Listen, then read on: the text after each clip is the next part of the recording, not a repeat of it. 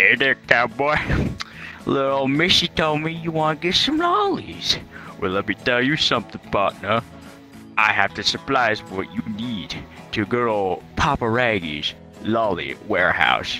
Down in this warehouse in the south, I make and collect the finest lollies.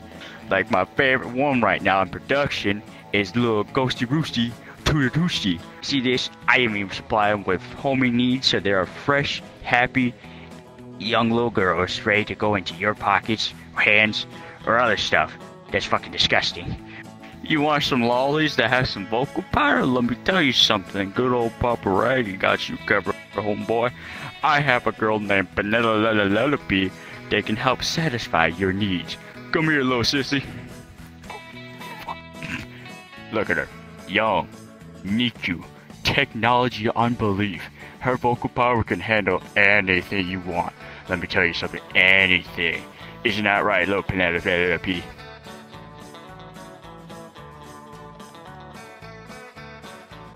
Ain't that nice? You see, I'm a fellow Christian boy myself, but sometimes money talks for the lords, like Satan. As a good gesture man, I offer up the opportunity for you to buy these satanic, brutal lollies. This name's Soniqua. She's my favorite. I have to wear the suit so she doesn't kill me completely off. Beautiful, skilled music coming from this young one. Her name is Ruby, named myself. She's one of the most beautiful, agile, and skilled children I've ever seen in this goddamn facility. She can play that guitar better than your goddamn flute. I've seen it many times. Like, what, man, she can just gobble your cock like so.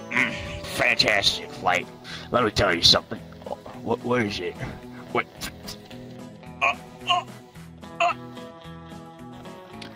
See? Real ball buster.